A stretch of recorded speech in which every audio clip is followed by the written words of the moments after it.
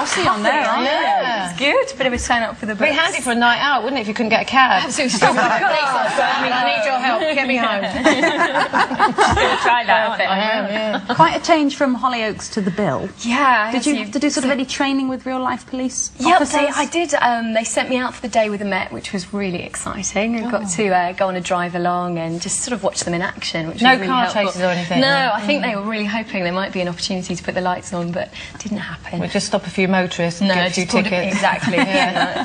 Did you just sit in the back of the car and watch all this going on? Yeah, I did. And whenever it was safe to get out of the car and listening to what they were doing, I did that. So yeah, it was good. You're pretty fit to do all that running around malarkey. No, I wish. Honestly, the running. As you see, I've got a bit of a lollop going on there. I need to work on that. How do you find the schedule? Because what people don't realise, it's a very tough. I did 6 months on the Bill. And yeah. Bit of a shock, really, isn't it? That kind of, it's relentless. It is. It's pretty full on. I guess doing the 5 years on Hollyoaks gave me quite good training for that, because that was a pretty rigorous schedule. So I kind of like that pace of things, but it was So very going back to full on. Hollyoaks, you in Hollyoaks, I think you were in prison as a sex offender, and now you're playing a policewoman.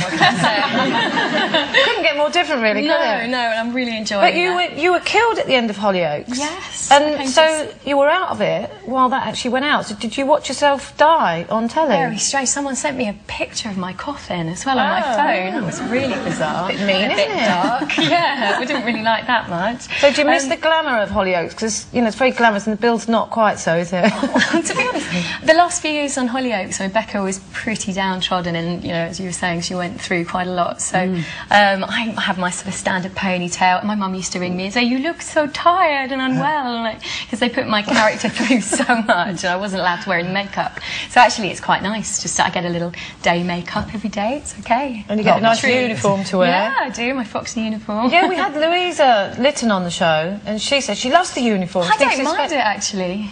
Itchy. A little itchy, yeah. A little and hot. nylon-y. It's summer. Yeah, it's not so good. We could do with a sort of summer alternative. But and you've got Gillian Talforth, who was in the car, I think, being that was abducted great. We were working together a lot in the first couple of episodes, yes, so that was really great. Yeah, Are you quite sort of a fitness fanatic yourself in real life? Not especially. I do my best, and every now and then try and go to the gym, but not quite Madonna's buff kind Have of. you got like muscles? that look? Do you like Madonna's? Have you got muscles?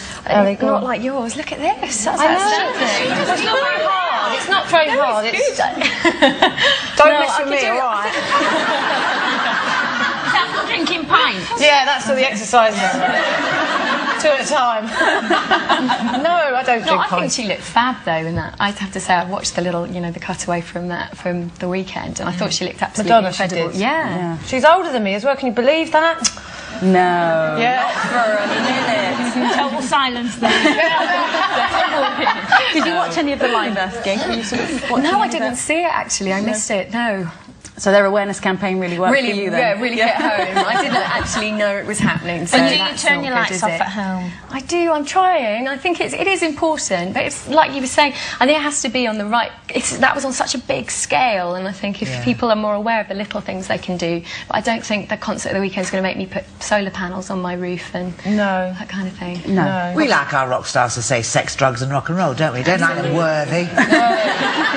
Climate change. Ali is now on the Bill, being very bossy. Yes, Thank you very much for joining us today. Ali Bastian, everybody.